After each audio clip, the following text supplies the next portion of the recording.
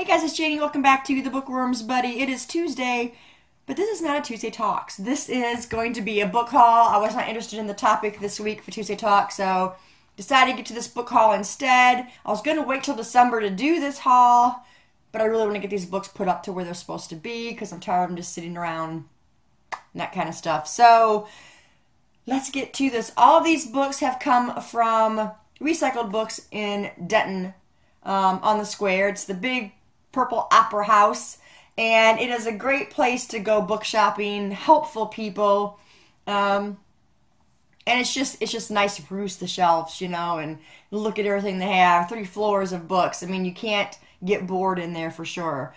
So only one of these books, which I'll show you now, it came from my niece Shelby and is The Lord of the Flies by William Golding. And this book I've never read. Now, she obviously did this in school because she's got underlines and highlights and stuff like that in the book. And I just really want to read the book because I've never read it. And that's what happened to me with Catcher in the Rye, which I didn't like that one. And then there was another one, I can't remember what that one was, and I didn't care for that one. And now this one, and we'll see how this one turns out. So there's that. And then from our bookstore, my husband is so good to me, he had got me the rest of the series of Unfortunate Events series by Lemony Snicket. So we'll go through those. I had books 1, 2, 3, 4, 9, 10, and 11. We went, and now I got book 5, which is The Austere Academy. These books are all in such great shape, all hardback. The Ersatz Elevator, which is number 6. And then The Vile Village, which is number 7. The Hostile Hospital, which is number 8. The Penultimate Peril, which is number 12.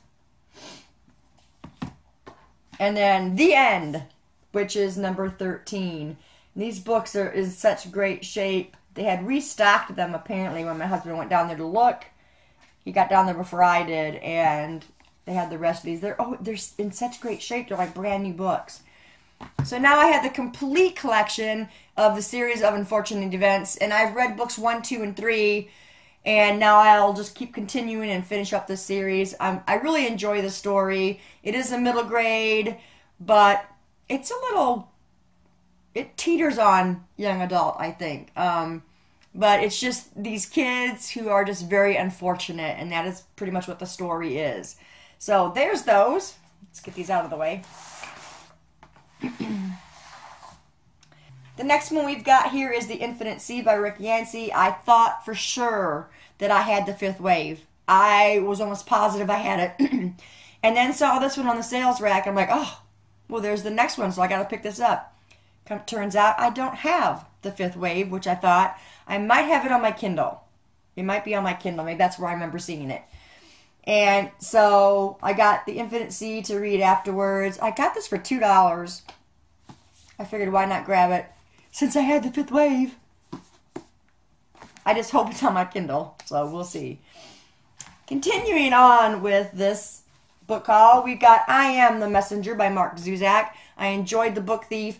I heard a lot about this book, and when I read the back, I decided it was definitely one I wanted to pick up. And it says, Ed Kennedy is an underage cab driver without much of a future. He's pathetic at playing cards, hopelessly in love with his best friend, Audrey, and utterly devoted to his coffee-drinking dog, the doorman. His life is one of peaceful routine and incompetence until he inadvertently stops a bank robbery.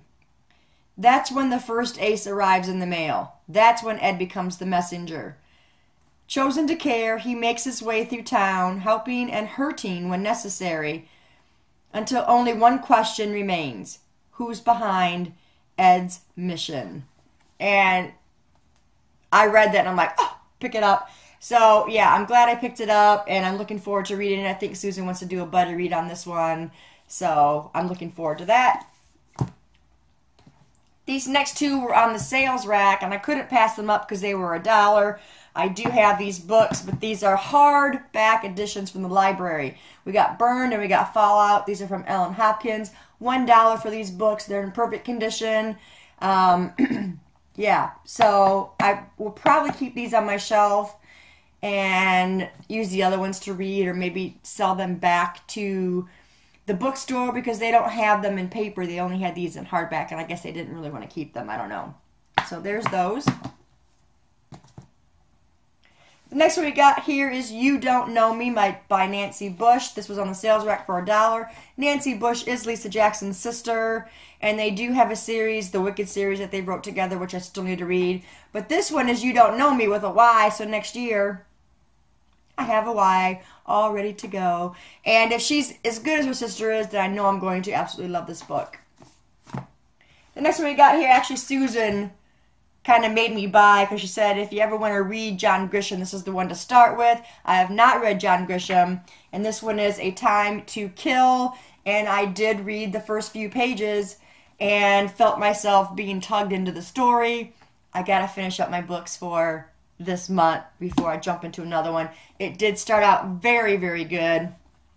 So I'm thinking this might be a book that I read in December. We'll see. I have one more book. Well, I have 2 more books actually to finish my A to Z challenge, but one of those I'm going to finish this month, and then the last one I'll finish in December. So I might be able to squeeze this one in. It drew me in just like 3 or 4 pages. So I'm looking forward to getting to this one. Now this next book I just kind of picked up on a whim, just saw it on the shelf, and it is The Returned by Jason Mott. And this one sounded so good. You got this couple who loses their son. It was in 1966. And they go through life. They're making it okay. They're much older now. And their son shows up on their doorstep. Flesh and bone. Still 8 years old. Yeah, I could not pick this book up. So I don't know when I'm going to get to this. I might even read it this next month just because it sounds really good. Susan also wants to read this book, so we'll see what happens with that. But I had to pick that one up. This next one is called Dust by Joan Frances Turner. This was on the sales rack for $2. The book is in fantastic shape. It is a zombie story. So apparently this girl wakes up and she's dead. So yeah, and she's a zombie, so it's got a map in the front. Sounded interesting. Picked it up, $2. You know, you can't beat that. The next one we got here is one that I was so excited to see. My husband found this. He found this down in the young adult section.